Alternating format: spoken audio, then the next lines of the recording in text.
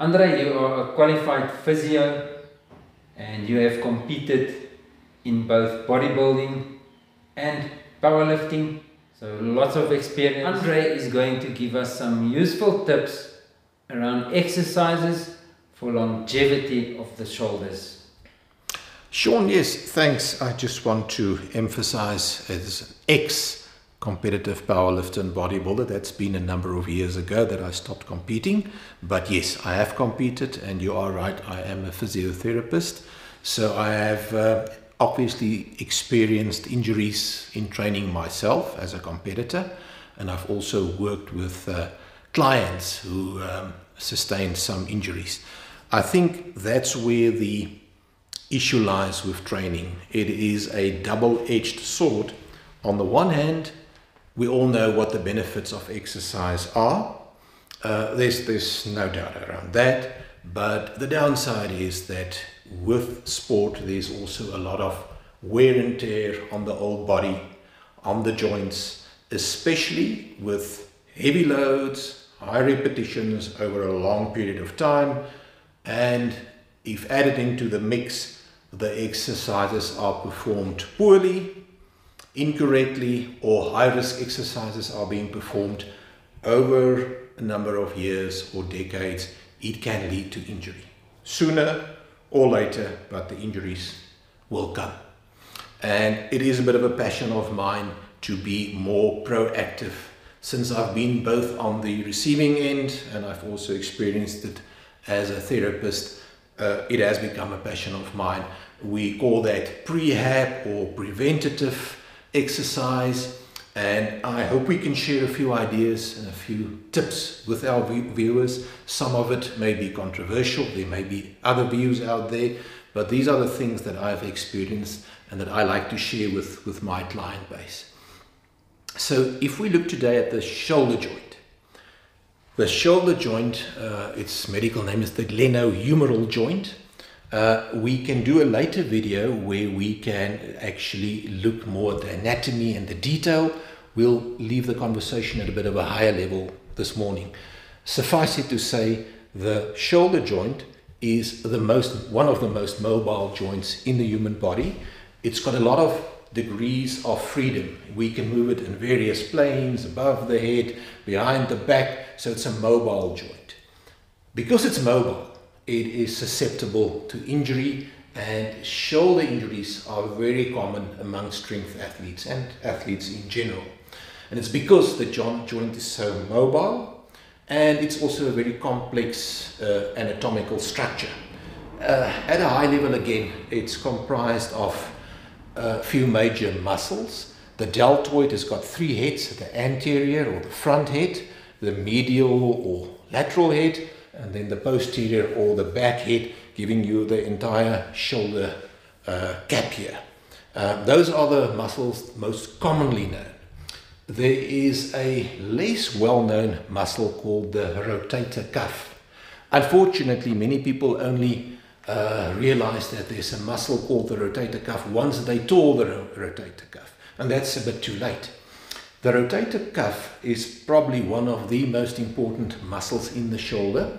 It is a stabilizing muscle, and because the shoulder is so mobile, the rotator cuff actually tries to keep the joint together during heavy exercise. It stabilizes the joint, and we can later again go into more details. It's actually 4 muscles, and they form a tendon called the rotator cuff tendon.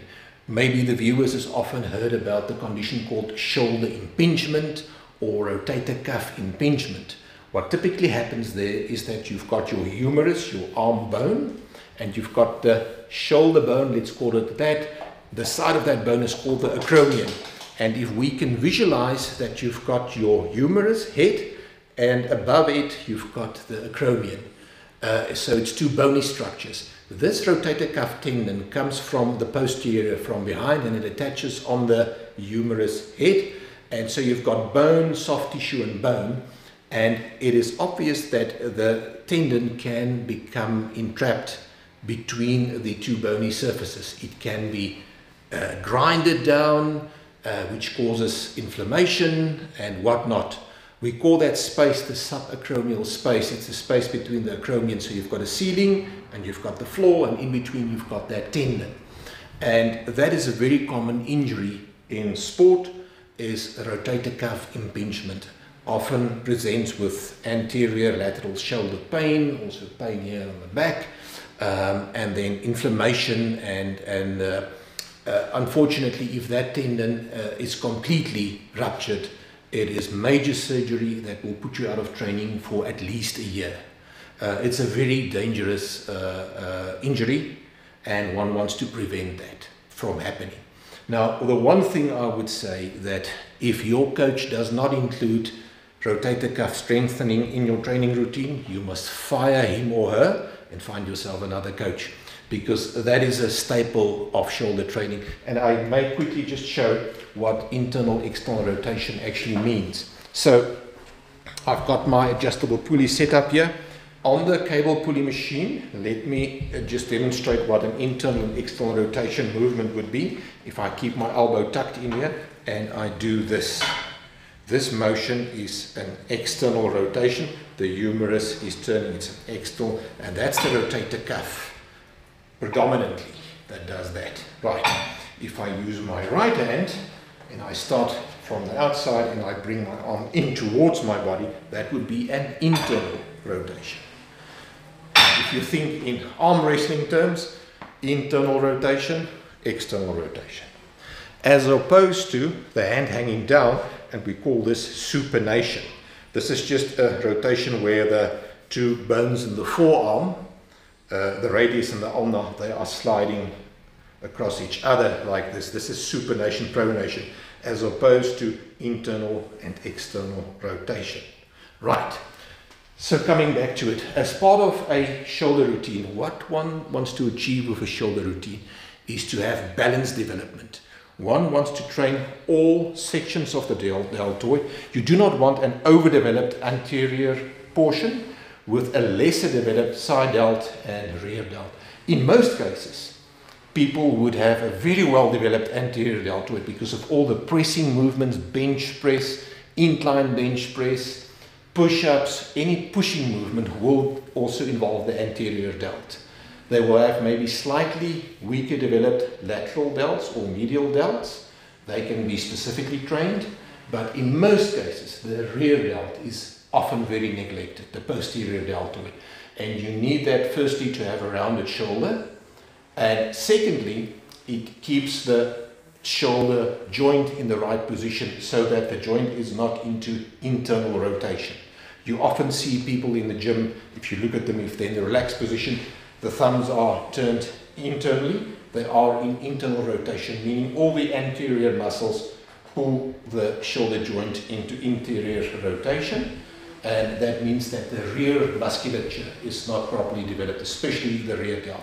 And then added to that, you need to develop your rotator cuff. And that would include resistance work, internal, external rotation. People who do not have access to an adjustable pulley setup like this, one can easily perform the exercise with a dumbbell. So if you just lie down on your side, yes, elbow tucked in, and at a 90-degree angle here with the elbow, and then if you elevate, you will feel it, the tension there at the back, up actually as high as you can. I can see you need to develop this muscle a bit. Yeah, and that one would typically do again for a bit of a high repetition, maybe 12 to 15 repetitions for maybe 3 sets. And you do that both left and right for your external rotation. Right. One can also perform this exercise using resistance bands, obviously. So the other way to do it would obviously be to attach a resistance band somewhere appropriately, and then you could do the same here with the resistance band. You could do this, right? Your internal and external rotation. So that is a very effective way to do it as well. So Sean, we've now looked at the general structure of the shoulder, achieving balanced development of the shoulder, most importantly rotator cuff, and to include rotator cuff strengthening as part of your routine. We initially said that exercise is a double-edged sword. We all know about the benefits. The downside is that over many years of training, heavy lifting, repetitive exercise, there's wear and tear on the joints. We can just have a look around us at how many competitive athletes, especially bodybuilders and powerlifters, in their 40s and 50s have tremendous challenges with joints, joint injury, mobility. It's not a good sight out there to see. And that is unfortunately the downside and the result of long training over a long period of time, maybe incorrectly. So we need to try and mitigate that. Then our objective should be longevity, whether you're competitive or whether it's recreational. We want to be able to train for as long as possible, as safely as possible, well into our old age, 50s, 60s, 70s, and hopefully beyond. The latest research is very clear that maintaining muscle mass and muscle strength are two critical components of longevity. It really has got a big effect. We can just, if we think about it, you can maintain your independence for much longer. You're not dependent on other people, but most importantly, it definitely determines a lot of around your longevity if you can maintain those health criteria, your strength and your muscle mass. That is critical. So that said, we now need to look at how can we protect our joints, in this case specifically our shoulder joint. So the one thing before we look at specific exercises, if we look at the structure again of the shoulder joint, the joint does not sit in a 90-degree angle. It's actually slightly positioned anteriorly, maybe about 30 degrees. That's the angle of the joint. So if we keep on performing our exercises with our elbows flared to the sides in a 90-degree, it's already not the normal position of the joint. The normal position of the joint is slightly forward. So that's the first thing to keep in mind. So any exercise that will push us into a 90-degree flared position, added heavy load, will increase the risk of extra wear and tear, but specifically it can compromise the rotator cuff and it can lead to shoulder impingement. There's no doubt it is higher risk. So let's take, for example, here a look at the lat pull down. So here's the conventional lat pull down. Well, I have been taught when I started our training to do the pull down as a lat pull down behind the neck. Here. Now if we look at that position, we can clearly see that the shoulders are flared and the shoulders pushed into that uncomfortable position. We can still get the benefit of this exercise just by modifying it to do the lat pull down to the front of the chest. I can still feel it in my lats, but the elbows are slightly forward and there is definitely less stress on the joint. So this would be my first training tip for longevity, for shoulder health, would be to do the lat pull down anteriorly in front of the chest and not the pull behind the neck. Right, that is the lat pull down. Sean, the other old favorite is the press behind neck. Again, that was something that was hammered into me. We even had a specialized press behind neck bench. And obviously, if we look at the exercise again from here, again our shoulders are flared out into that unnatural joint position. And then from there, you press the bar up. Again, if you look at the type of weight that people typically can push overhead, it can become very hefty. So that stress in that abnormal position for many repetitions over many years can definitely lead to joint issues, there's no doubt. So again, we can just modify the press behind neck to do an anterior press. You can still do the overhead press, but try and keep the elbows a bit to the front and again a little bit angled out, and from there the push up. So still an overhead press, but slightly angled to the front. That would be my tip for the press behind neck, to ditch the press behind neck in favor of the press, the anterior press. Alright, so Sean, the next one is our other bread and butter exercise for the chest, and that's the bench press. But as previously mentioned, the bench press also involves a lot of the anterior deltoid. It's also a shoulder exercise. So again here with the bench press, seeing that it's done so often in a routine, it's the bread and butter.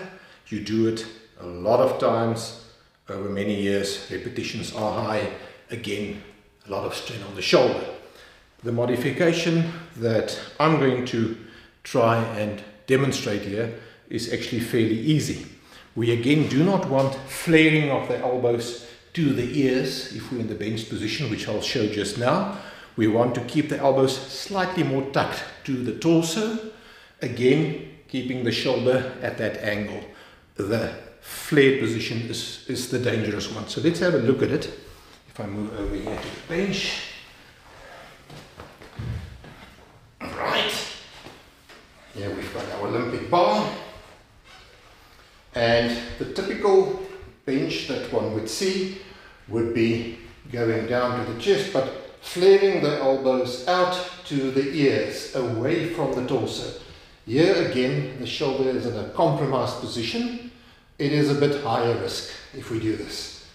I much rather prefer to do this, to keep the elbows tucked in a bit more, elbows closer to the torso, and then from there up. Typically, powerlifters also would bench press with the elbows closer to the body.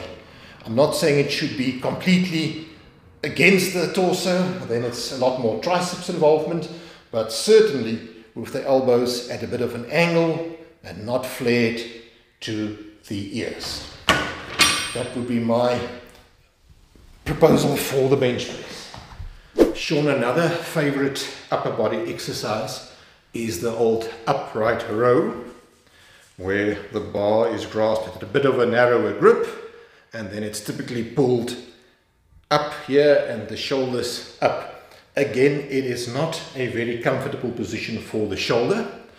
It puts it potentially in a more compromised position for impingement, and this is the one exercise that I would ditch completely. I think it belongs in the graveyard of exercises.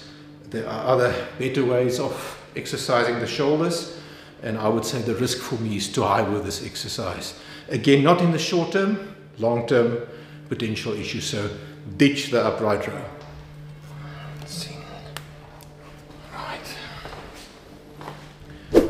So Sean, the other favorite shoulder exercise is the dumbbell side lateral. And it's an excellent exercise for developing the medial head. You can obviously perform it in many ways, one with dumbbells, or again with a cable machine, the cable side lateral, which is one that I'm really keen and fond of. But the dumbbell version we're going to have a look at. Again, I know there's going to be many opinions around this, but typically we perform the side lateral in a 90-degree angle straight to the side. That's the first thing we've been taught, is to lift it from the sides, up 90 degrees and down. Right, again, not the absolute ideal, since we said the shoulder joint is sitting actually at a slight angle to the front. So again, lifting the weight straight to the side is a bit of an issue because it's not the natural position of the joint. So again, I'll show it now. My suggestion would be to still perform the exercise, but with the arms moved slightly forward to give that shoulder again that slight angle. That would be the first step. Secondly, again, I've been taught, and I think most of us have been taught, to get maximum stress on the medial delt. If we get to the top, we were told to pull the picture of water, to actually turn like that, to get maximal stress. Now, if we look at that motion, that is typically an internal rotation motion that we spoke about earlier. So you're lifting heavy weight straight to the side, not the way the joint has been designed, and then on top of it, you are doing an internal rotation. Your chance of entrapping the tendon there, rotator cuff tendon, is excellent.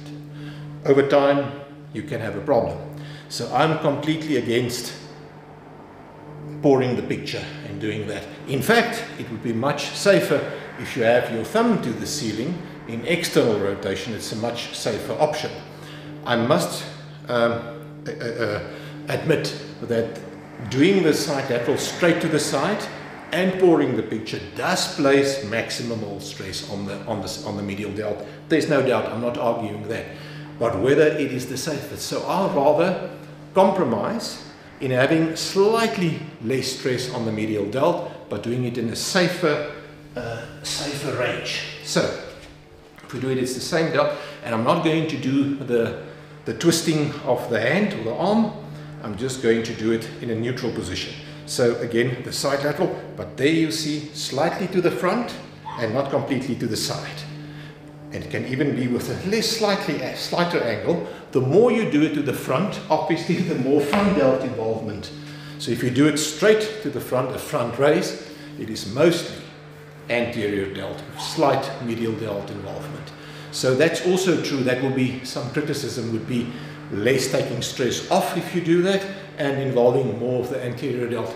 All is true, but you will still get sufficient stress on the medial delt doing it like that, but it is safer. So that would be my suggestion. Do it with a slight angle to the front and refrain from pouring the picture like we've all been told. You can read many of the popular bodybuilding books. Some of the greats all advised us to do that. I don't think it's the most clever thing to do. That would be my tip for side delts. Andre, thank you very much for those tips. Definitely something I'm going to incorporate into my workout routine. I hope the viewers have also benefited from this. If you really enjoyed this, you can comment, leave your thoughts. We'll look forward to looking at those comments. Yeah, sure. Thanks for the opportunity. Again, this is a passion of mine. This is from my own experience. I'm more than open to other views. There are many ways to skin a cat, but I really think this is common sense. It makes a lot of sense to me. There are many influencers out there who actually say the same thing, and I really think that making some of these minor adjustments can actually prolong your exercise longevity, again, which is ultimately our goal. And then again, some exercises, I think the risk is too high. There is, in my view, nothing like a bad exercise. All exercises have got value, but it is the risk-benefit analysis that one must do. The risk of getting injured against the benefit you're going to get from that exercise. And if the risk becomes a bit too high, either do a modification or look at another exercise which will allow you to achieve the same objective but with lower risk. That would be my message. Thanks a lot, and thanks for watching. Till next time, think muscles.